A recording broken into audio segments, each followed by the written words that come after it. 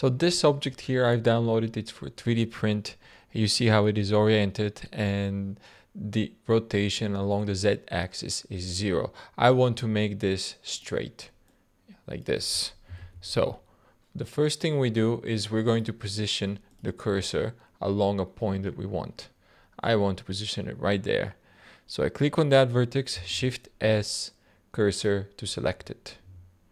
Next thing that I want to do is add some kind of driver geometry. Shift A, mesh, plane, scale, Control R to add a loop cut, Control I to inverse X vertices, select everything, scale.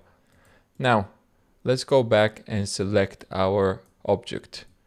I'm going to press R, and I've moved my cursor, so I need to position it back. I already know that it's exactly this origin point. Shift S, cursor to select it. Make sure now that we are also using for pivot point the 3D cursor. Now press R, B for base point, select an element along this edge, and now select another element along that edge. And now we're done. This is correctly rotated. Note that it is really important to have some kind of driver geometry to snap onto to make sure you get the exact right angle.